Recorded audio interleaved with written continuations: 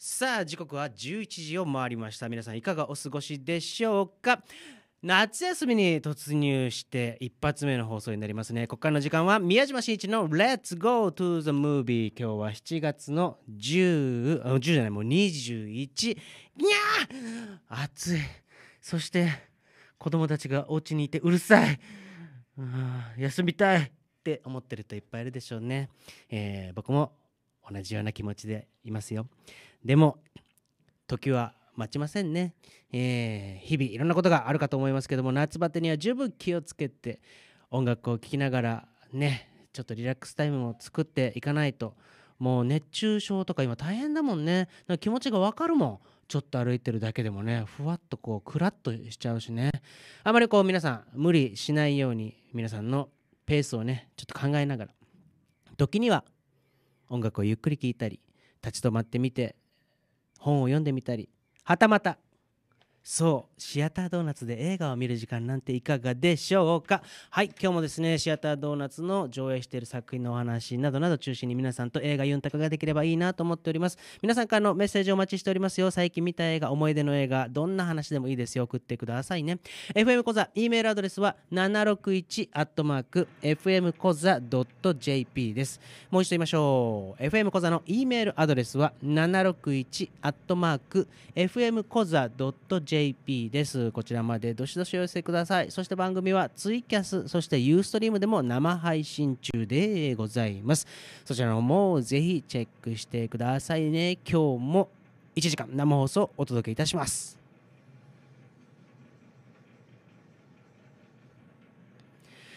今日の1曲目はゆったりいきたいと思いますよ。ロキシミュージックのアルバム、アバロンからお届けしましょう。 More Than This。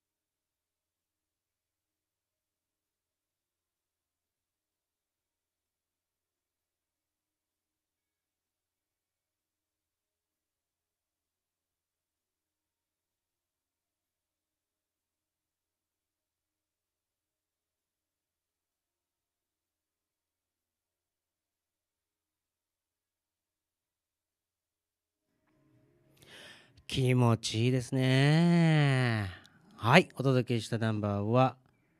ロクシーミュージックで More Than This でした。宮島真一の Let's Go to the Movie。 この番組はシアタードーナツ沖縄 by ベイキャントストアピクチャーズの提供で1時間生放送でお送りします。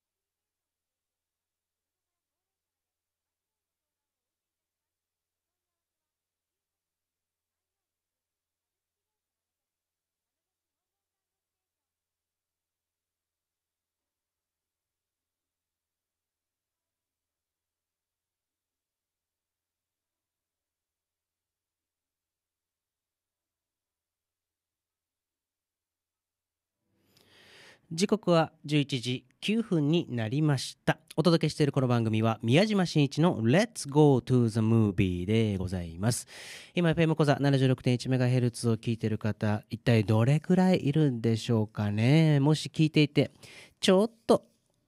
お手がお暇ならメッセージを送ってくださいね。どんなメッセージでもいいですよ。お待ちしております。FM 講座 E メールアドレスは 761@fm 講座 .jp です。もう一度ゆっくりよね。FM 講座の E メールアドレスは761、これ数字ね、数字の 761@fm koza.jp です。皆さんが持っている携帯電話、パソコン、スマホなどからバシッとメッセージを送ってくださいね。こんにちはだけでもいいですよ。もう一度言いましょう。E メールアドレスは761@fmコザ .jp です。どんどん送ってくださいね。お待ちしております。さて、先週の金曜日なんですけれども、ジェンダーマリアージュの那覇上映会を行ってきました。この映画ジェンダーマリアージュというのは、これアメリカ映画でドキュメンタリーなんですけれども、先週の那覇のイベントといえば、ピンクドット沖縄さんがやっている LGBT 関連のですね、イベントがあるんですね。同性婚のなんか結婚式みたいなのもねやっておりましたよね。新聞でいろいろこう皆さん読んで、見た方たくさんいると思いますけど、みんなピンクのね、T シャツを着たりなんかしてね、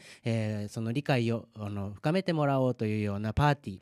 ー、お祭りがですね、那覇の天仏前で行われたんですが、そのピンクドットさんのイベントとシアタードーナツもコラボレーションという形でですね、先週の金曜日、那覇市テンプスホールでですね、この映画ジェンダーマリアージュ上映してきましたよ。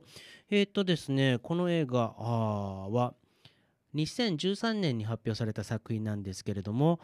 約5年間にわたって、とあるカップル2組をですね、追っかけたドキュメンタリー映画なんですね。そのカップルというのは、同性愛者ではあるんですけれども、アメリカのカリフォルニア州というところは以前は同性婚を認めていたんですね。同性婚が合法とされていたカリフォルニア州で、なんと2008年の11月にやはり結婚は男女間に限定するという州憲法修正案提案8号というのが通過してしまい、これから結婚しようと思っていた、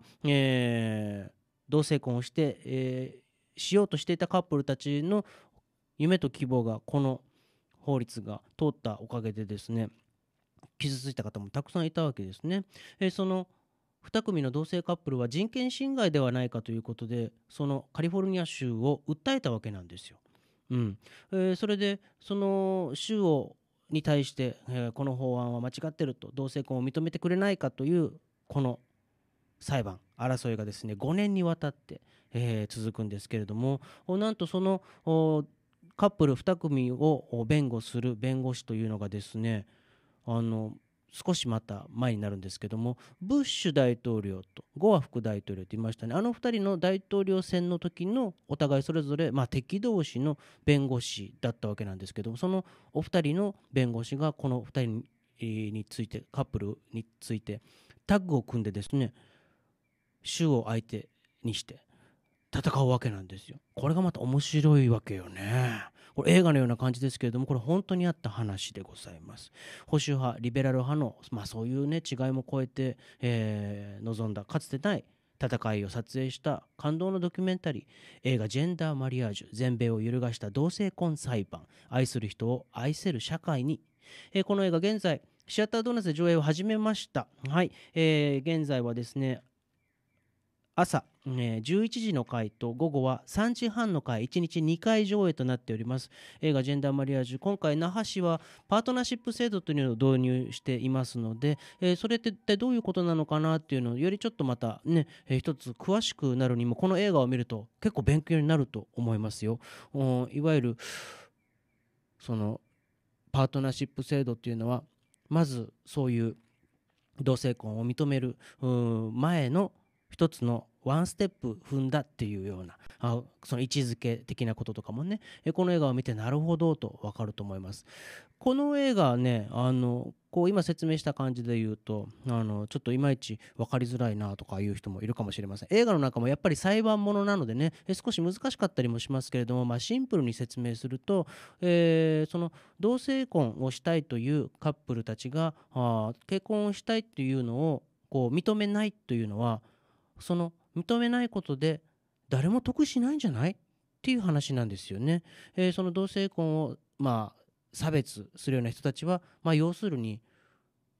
個人的なことですよね。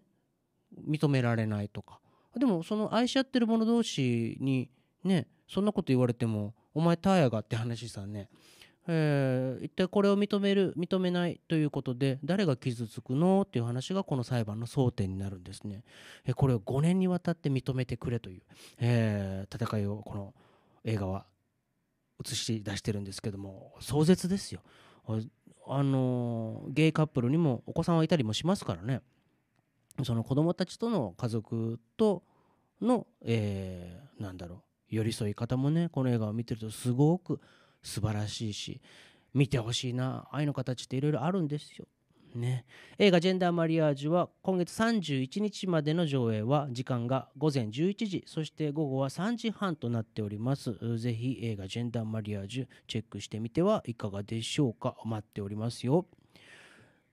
さあ、そしてもう一本紹介しましょうね。映画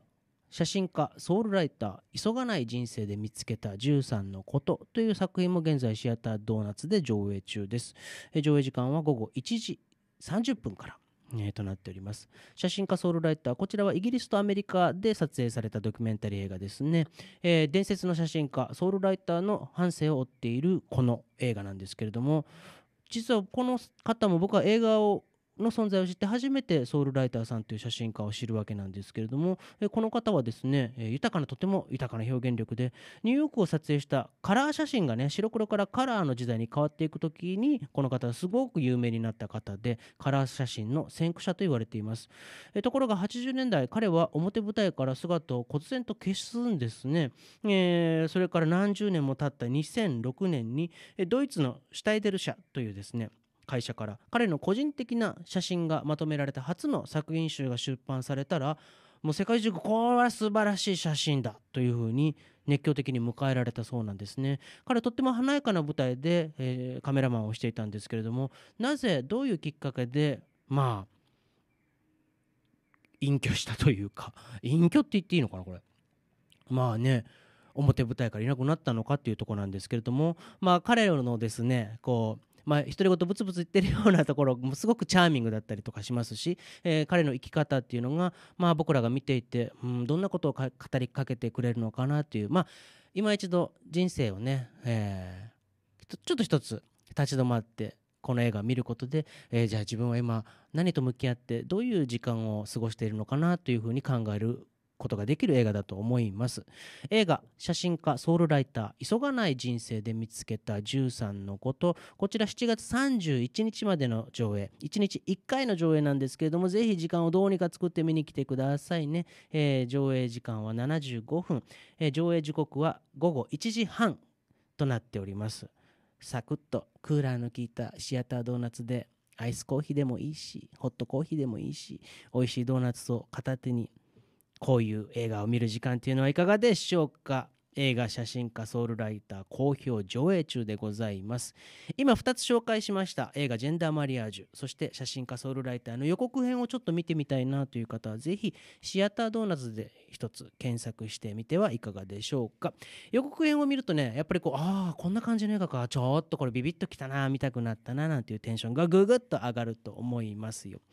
ぜひシアタードーナツで映画を見る時間作ってくださいね。シアタードーナツの場所、今ラジオ初めて聞いて何それシアタードーナツ何それって言ってる人は教えましょう。シアタードーナツの場所は沖縄市にあります、小屋十字路、ミュージックタウンがあります小屋十字路から一番街向けに歩いていくと小屋バス停がございますね。ちょうど一番街の入り口近くにあります小屋バス停の目の前、建物2階となっております。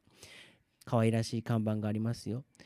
小屋バス停から降りて散歩でその建物、夢の建物に入ることができるんです。皆さんぜひシアタードーナツチェックしてみてくださいね。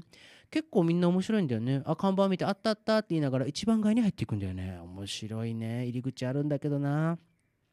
でもちょっとね、見つけにくいところっていうのもなかなか面白いんじゃないかなと僕は思いますよ。分かりにくい宮島さんってよく言われるんですけれどもね、たどり着いたじゃない、よかったじゃない、次からは間違いないねっていう話でございます。シアタードーナツぜひ皆さん映画見に来てくださいね。一曲お届けしましょう。今日はちょっとそうだね、少しムーディーというかね、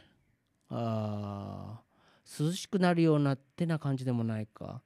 ちょっといつもアップテンポなロックンロールを割と最近はかけてたので、今日はゆっくりめの感じの曲をお届けしていきましょうね。この曲、聴いてもらった後に曲紹介しようかな。聞いたことある人いっぱいいると思います。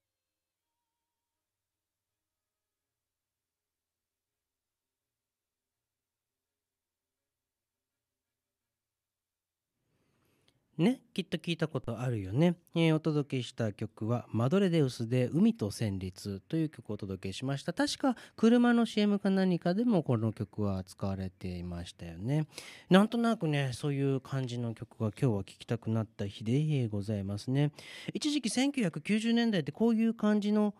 いわゆるアンビエント系、癒し系とかね、坂本龍一さんの曲が確かヒットしたようなシーンがありましたよね。ああいう時に結構マイケル・ナイマンとかエニグマとかね、そうそう、いろいろありましたよね。なんかちょっと思い出しました。涼しくなる感じでしょ、ちょっとね。はい、もう一度言いましょう。先ほどお届けした曲はマドレデウスで海と旋律でした。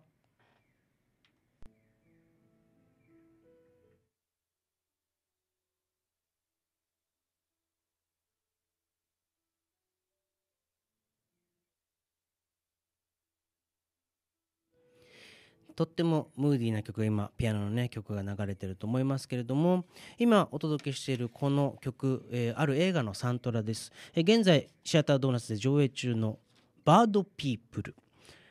素敵な映画なんですね。僕今この映画に夢中です。虜になっております。毎日この映画のサントラを聴くぐらい久しぶりに、サントラをね、聞き込むぐらい久しぶりにハマった感覚っていうのは久しくなかったので、とっても嬉しいですね。この映画、バードピープル、現在シアタードーナツで夜8時だけの上映となっております。この映画は夜見た方が絶対いいなと思ったので、夜だけ上映しています。見終わった後、映画館から出た後の雰囲気ってとっても大事さね。僕はちょっとその方がいいなと思って、夜8時の上映にしております。この映画は7月31日までの上映なんですけれども、一体どんな映画なのか。映画バードピープル、2014年フランスで、作られた作品です。パリシャルル・ド・ゴール空港、鳥になって世界を見る、思いもよらない明日が来るというような、触れ込みがですね、パンフレットやチラシに書かれてるんですけれども、この映画バードピープル、どんなお話かというと、ある女子大生とあるビジネスマンのお話です。この2人は別々の物語が進んでいるので、お二人が出会う出会わないは映画を見てのお楽しみ。まずはこのビジネスマンのゲイリーさん。ゲイリーさんはアメリカ人で出張でフランスパリに来てるんですけれども、とにかく忙しいの、このゲイリーさんは。ビジネスマンは多分ね40代後半ぐらいになろうかなというベテランビジネスマンで、世界中を飛び回ってるわけなんですけれども、なんかちょっとくたびれてるわけさ。で毎日忙しい、俺何のために生きてんのかなというような、そんな雰囲気を持っていて、でも仕事はしないといけないので、仕事をこなそうとするんですけれどもね。でもね、一大決心をするんです、このビジネスマンのゲイリーさんは。どんな決心なんでしょうか。という仕事ばっかりしてるビジネスマンのゲイリーと、そしてもう一人、この女優さんがとっても綺麗、女子大生役をしている、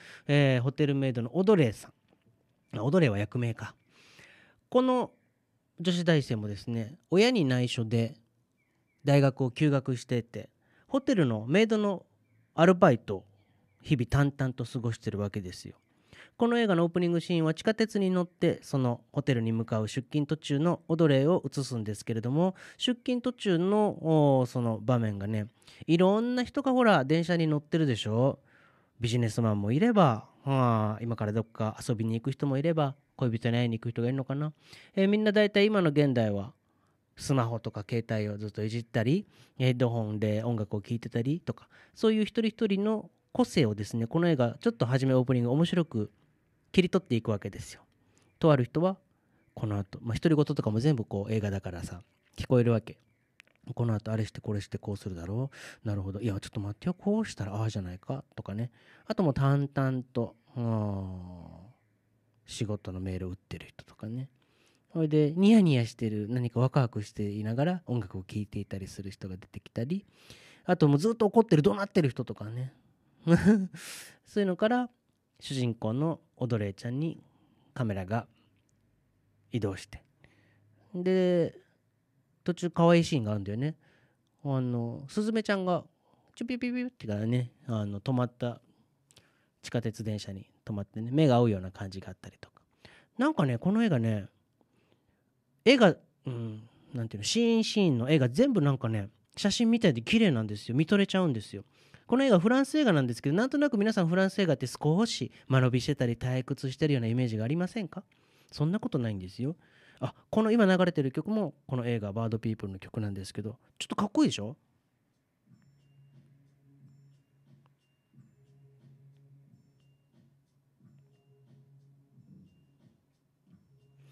この曲もとっても印象的にこの映画バードピープルで流れますよ。この映画途中でどうなってんのっていう風な展開がございます。ぜひ見てほしいな。よろしくお願いしますよ。見てくださいよ。ね。ね。琉球新報、昨日の琉球新報に映画監督の宮平貴子さんがこの映画バードピープルの4コマ漫画を描いてくださっています。あとこの映画のコラムもね、バードピープルもうちょっと詳しくどんな感じなのか知りたい方、昨日の琉球新報の、新聞記事、宮平貴子さんの記事もちょっと探して読んでみてください。あれを見てとっても見たくなったっていうような感想がね、僕の Facebook に届いたりしておりましたけれども、ぜひ見に来てください。まだあるかな、先着あと10名ぐらいかな。オリジナルバードピープルオリジナルバッグがもらえます。かわいいよ。うん。シアタードーナツの Facebook ページには写真も載せてたと思います。はい。シアタードーナツの Facebook ページをチェックして、いいねを押してくださいね。バードピープルでぜひ皆さん、映画の世界に浸る時間を作ってみてはいかがでしょうか。こちらも予告編を見ると、この、っていうような途中のちょっとドッキリがどういうことなんだろうっていう不思議な予告編となっておりますよ。ぜひ見てください。素敵な作品です。少しこの映画はどうなるんだろうって少し不安にさせてくれるちょっとした緊張感がずっと続いているんですけれども、最後の最後この映画を見終わった後、皆さんの心はきっと僕は軽くなるんじゃないかなという気がしますね。見てほしいです。2週間限定上映です。映画バードピープルは7月31日までシアタードーナツで上映中。上映時間は夜8時からスタートです。作品は128分と少し、長め、映画の時間のサイズはね2時間ちょっとありますけれども、僕は全然飽きずに128分楽しい時間が過ごせましたね。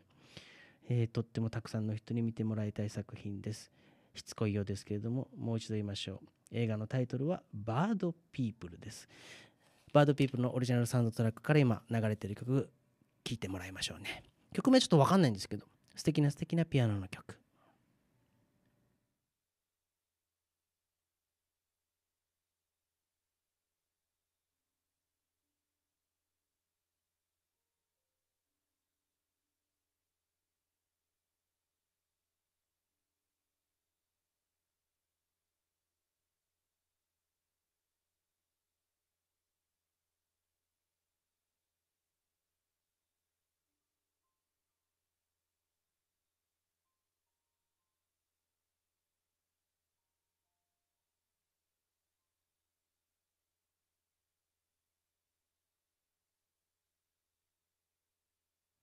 お届けしているこの番組は宮島真一の Let's Go to the Movie です。一旦 CM。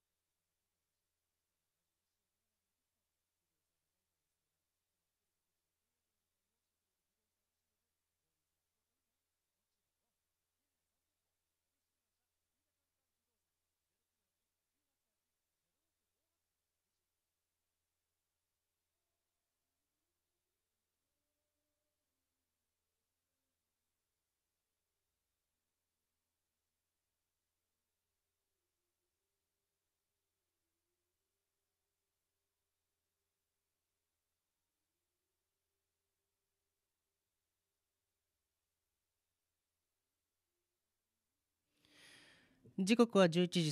34分を回っております。お届けしているこの番組は宮島真一の Let's Go to the Movie のお時間でございます。皆さんいかがお過ごしでしょうか。お元気お元気。ちょっと気になるお天気なんですけれども、別に気にならない？気になるでしょう。気にならない。そう、暑いですね。33度です。今日の日中最高気温。北西の風のち北の風、晴れ、波の高さ1メートルと穏やかな今日一日はただただ晴れております。降水確率も10%、20% というところで、ちょっと夏なので少し時折どっかスコールが降ったりとかもしてるのかな。でも晴れでございますね。メッセージいただきました。ラジオネームは中村さんでよろしいですかね。ツイキャスでメッセージいただきました。ありがとうございます。こんにちは。店の雰囲気いいですね。入らなかったらコザボードについて知らなかったでしょう。ありがとうございます。以前ね、去年の末に、沖縄市のこの商店街地域のいくつかの店舗やギャラリーで、コザボードについての、映画を上映したり、写真展ギャラリーをあったり、あとパネルディスカッションがあったりとイベントがあったんですね。その時のポスターがすごく良くてですね、イベント自体は終わったんですけども、シアタードーナツの壁にね、ずっと貼ってるんですよ。それを見たんですね。中村様はありがとうございます。映画この時なんか見ましたっけね。また映画見に来てくださいね。お待ちしておりますよ。ラジオネームみゆきさんは初めて見ます聞きますとメッセージ入っております。はい、楽しんでおりますか皆さん。ラジオもね、ありがとうございます。ちょっとね寂しいニュースなんですけれども、今日の琉球新報に掲載されておりますさようならコザ竜英という、新聞記事、読んだ方もたくさんいらっしゃるかと思いますけれども、本土復帰前から、フィルム上映のみで興行を続けてきた映画館のうち最後の映画館となっていたコザ竜英館、銀天街の近くにありますよね。コザ竜英館が今月の31日に閉館するというニュースです。映画館離れに加えデジタル映画の普及でフィルム配信がなくなったことや建物の老朽化などが今回占めてしまうという理由だそうです。戦後コザの隆盛期から時代とともに歩んできた映画館の終幕を惜しむ声が絶えないということなんですけれども、来月8月には建物の取り壊しも始まるそうですね。ただ跡地利用は具体的にはまだ決まってないということです。コザ竜英館は1960年に設立されております。その後ベトナム戦争が本格化し、アメリカ兵やコザの住民らでにぎわい、立ち見が出るほどの大盛況だったそうです。沖縄市は県内では最大で約120の県内には最大で約120の映画館があったそうなんですけれども、その中でもコザ市は激戦地区だったそうなんですよね。ただテレビの普及などから映画館どんどんね、閉まっていきました。僕も大好きな映画館、近所の映画館は一番近かったのはピカデリー国営という映画館で、後にピラミッドというディスコになって、で今はもう青空駐車場になっておりますね。あそこを歩くたびにやはりちょっと寂しい思いがよぎりますけれどもね。とにかく映画館が少なくなっていきました。寂しいね。実は僕恥ずかしながらコザ竜英さんにはまだ一度も約3年間生きてきて一度も足を運んでなくて、物心ついた時にはもう確かずっと成人映画をやっていたと思うので、なかなかね、行く機会っていうのを作れなかったんですけれども、ちょっと、今回悲しい理由ですが閉まっちゃうということで、一度は自分の足を運んで自分の目で建物をねちょっと見たいなと、あとしっかり成人映画もがっつり見たいなと思っております。楽しみですもうでも21日でしょ。どうにかこれスケジュールちゃんと作らないとあっという間に31日が来ますよね。ぜひ男性諸君女性の皆さんもコザ竜英の雰囲気、もうタイムスリップした気分になると思います。ドラえもんのタイムマシーンに乗っていったような、気分でテンションでコザ竜英のドアを開けてみるっていうのはいかがでしょうか。僕も必ず行こうと思っております。コザリュウエイね。この今回のコザリュウエイさんが、閉館するということで、いろんな県内のね、映画好きの人たちのインタビューが今日の琉球新報にも載っておりますけれども、私宮島真一もですねインタビューを受けました。明日の琉球新報に、僕のインタビューは載ることになっております。こうやって映画館がね、古い映画館が閉まっていく中で、僕は一つ愉快な仲間たちと一緒にシアタードーナツというのを立ち上げたわけなんですけれども、楽しいですけれども大変ですけれども、楽しいがまだ勝っています映画とともに、人生のちょっとした時間を過ごすっていうのはとってもとってもロマンチックであり、とても必要な時間じゃないかなと僕はとても思っているわけなので、その映画を見る楽しい時間のお裾分けというとおこがましいですね。なんだろう、おせっかいかな、おせっかいをですねここでこの映画を見たらとってもためになると思うな。〇〇さんっていう営業をね毎日しております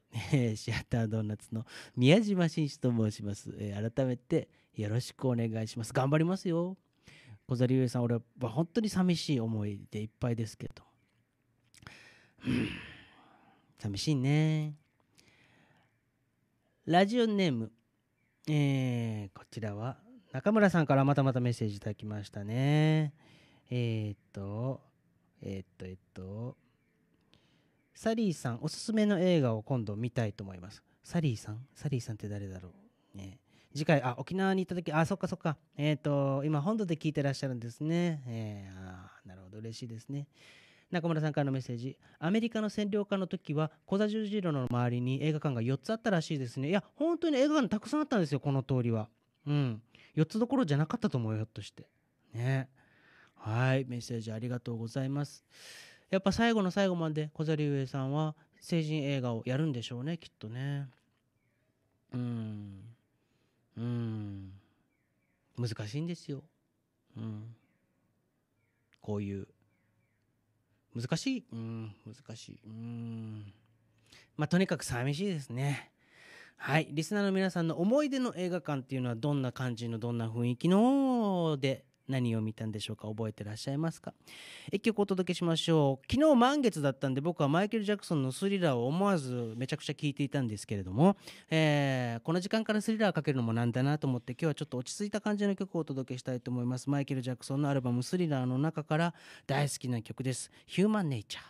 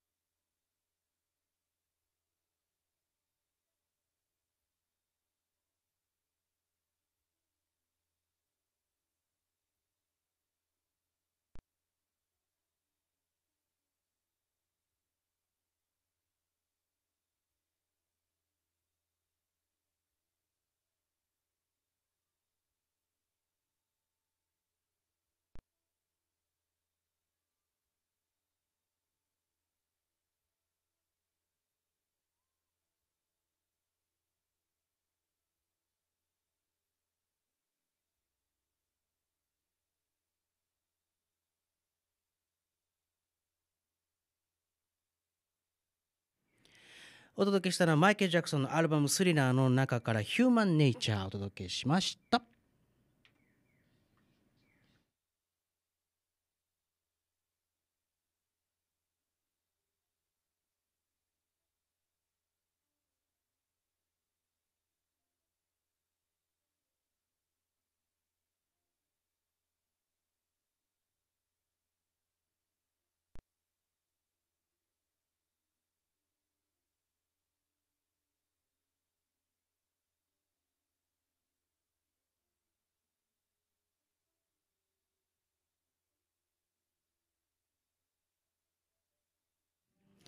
さあ時刻は11時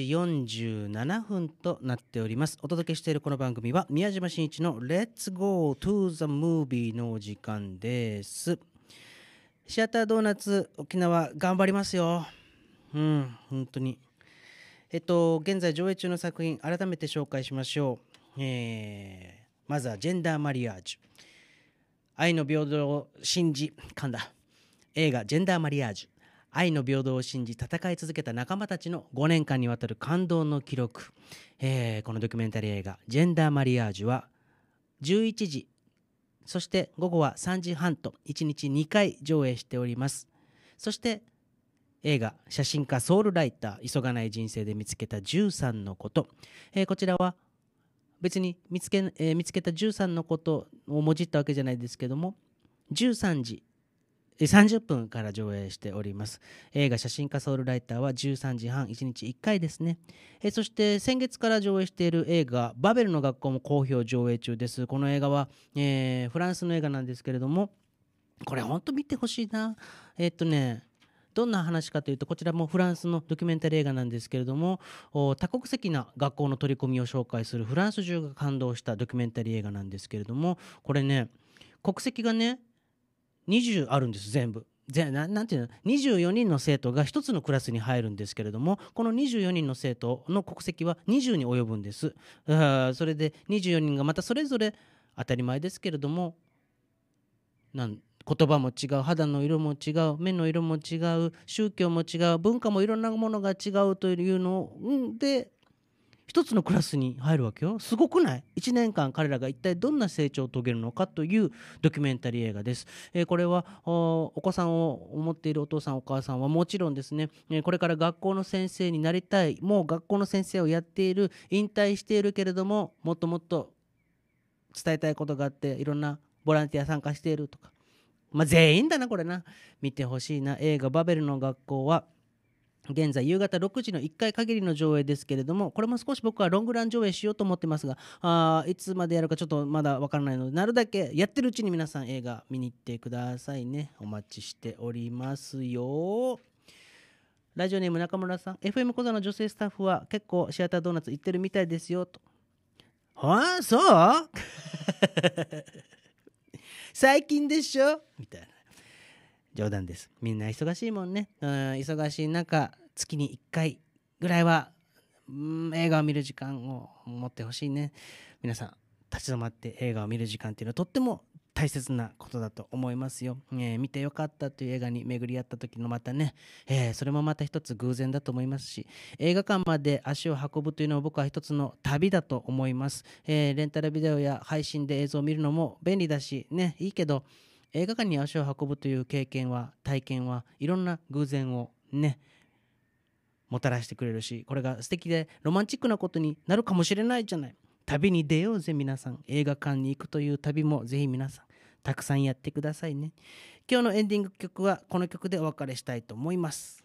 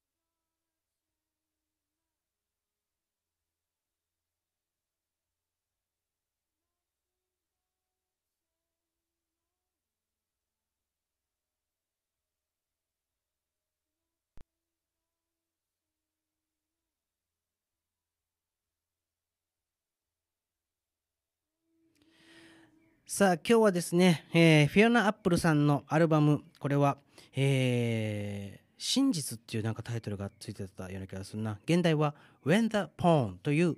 アルバムに入っております。これでも確か日本版のボーナストラックにしか入ってないんだよね。ビートルズの名曲 Across the Universe をこのフィオナ・アップルさんがカバーしているバージョンを聴きながらお別れします。実はこの曲もとある映画で使われていたんですね。カラー・オブ・ハートっていうタイトルの映画だったかな。これも素晴らしい映画でしたね。久しぶりに見たくなったな。はい、宮島真一の Let's Go to the Movie。 この番組はシアタードーナツ沖縄 by ベイキャントストアピクチャーズの提供で1時間生放送でお送りしました。ツイキャスでもメッセージね、いっぱい来てますね。ありがとうございます。嬉しいね。嬉しいね。ラジオネーム中村さんから、バベルの学校についてかな。これから日本は多様化を求めるから勉強するのにいいかもしれないですねと。いや、とっても本当にいいと思います。映画バベルの学校もぜひ皆さんチェックしてください。もろもろホームページ、シアタードーナツのホームページまたは Facebook ページでも新しい情報、予告編などは発信しておりますので、ぜひぜひチェックしてくださいね。お待ちしております。ではまた来週お会いしましょうね。さよなら。